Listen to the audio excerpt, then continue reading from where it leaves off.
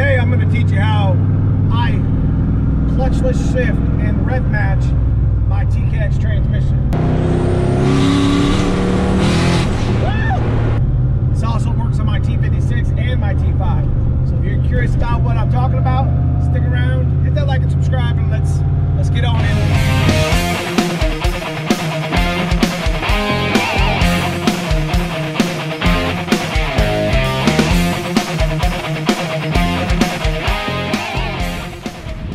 What's up, YouTube? Welcome back to the channel. So today we're going to be driving my black car with my TKX transmission in it. We're going to be doing the rev match like I talked about earlier, and we're going to actually show you how I rev match, and it's kind of the entry level to power shifting.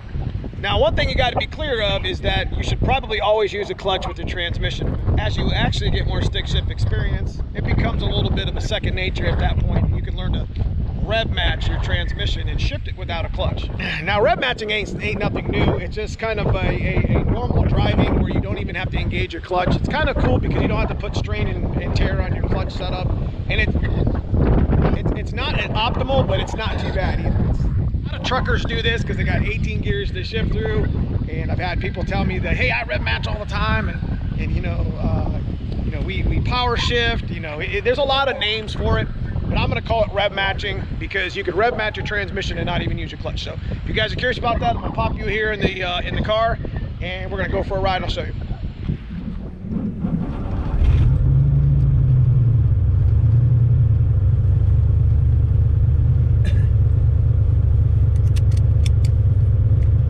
All right, obviously you got to use a clutch to get the car moving, but fellas, this is all about timing.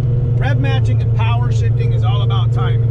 And if you're not right, you can break your transmission pretty easily.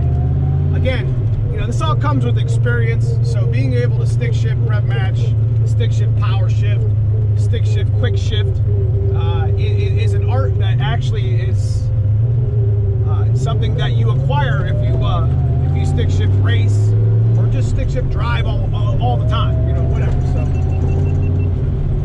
we're gonna go out here on the highway. I'll show you at a little bit higher RPMs, higher gears. But you can see it right here. I'm about to do it with third. No clutch.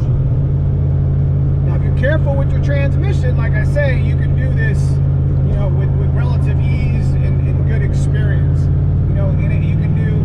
It's all the sequential gate though. So I guess what I mean by that is you can't do a gearing down. I would not suggest trying to power shift or no lift shift or quick shift gearing down. You still want to use a clutch to go back into the first gear that you use. I'm going to quick shift rev match. Usually around 3,500 is where I like to do it at. But I'll let up. See? I'll let up. No problem. I didn't use the clutch since the stop sign, the first one.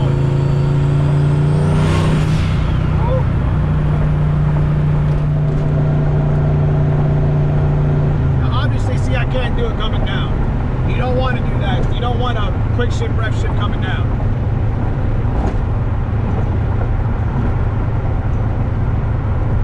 One tip of the trade about stick shift, driving stick shifts all the time is it just, coming to a stop in neutral.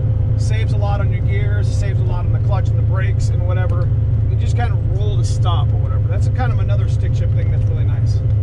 So we'll put it in first. We use the clutch. This is normal driving on the street. Driving 3,500. Second gear.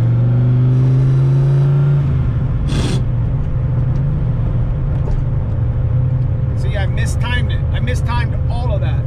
Did you notice how I didn't let off the gear and then shift?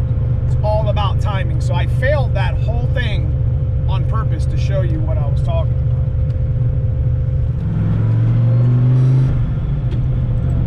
Sometimes you got to pull it hard, but this is really good for when you just kind of cruising along, not being a big deal. The sequential gate's open, ready to shift.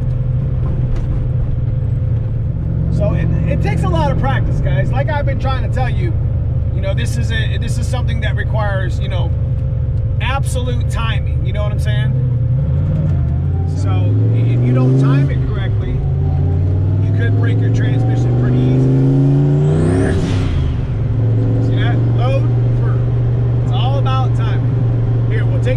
here to the highway. We'll make another hit, and then I'll take it home.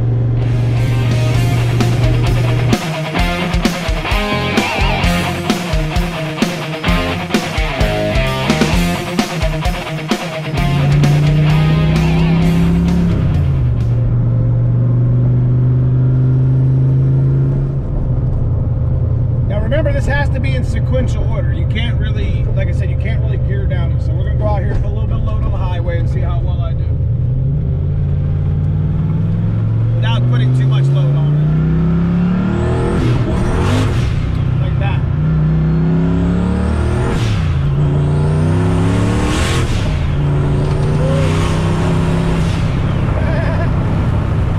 We'll do it again on the other way around. It's no fun off the actual headset.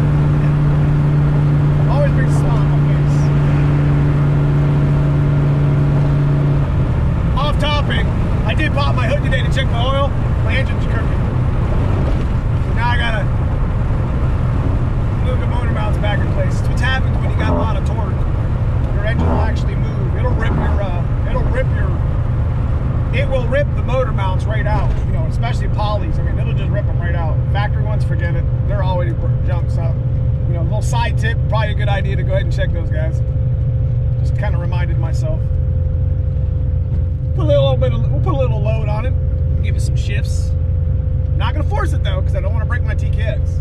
But again, I do this with my T5, my T56, and my TKX, so not a big deal.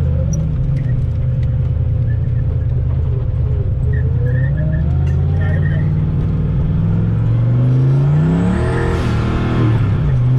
Oh, did that wrong. Let me start over.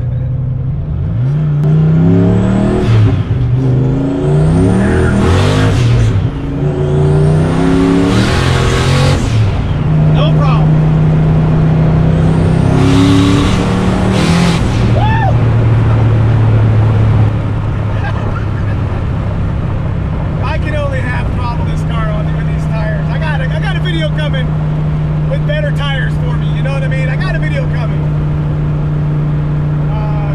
Got a little surprise for you. Alright, let's get back to the shop and stop messing around. Drop in here and disappear.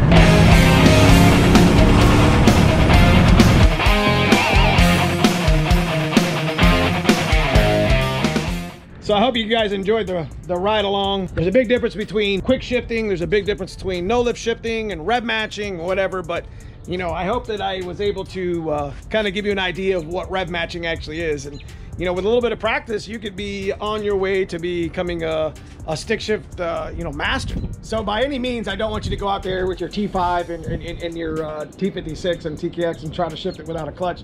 It takes some skill. It definitely takes very, very precise timing. And if I'm not mistaken, I think Brutal, the channel Brutal, I think he's going to be doing a video very soon about power shifting. So this isn't power shifting. This is more of a rev match video, kind of an entry level to kind of where power shifting goes to and where no lift shifting goes to. So this definitely makes it a lot fun to shift, but it's always not fun when you break a transmission, right? So guys, if you enjoyed the video, make sure you hit that like and subscribe below, hit that thumbs up and that notification bell, whatever you want to call it. I encourage you to check out that membership button below, the little join button, as all the proceeds go to help channel do things like this and bring you content. Outside of that, I just appreciate you know, your watch time, guys, and I will see you soon here in the next video. All right.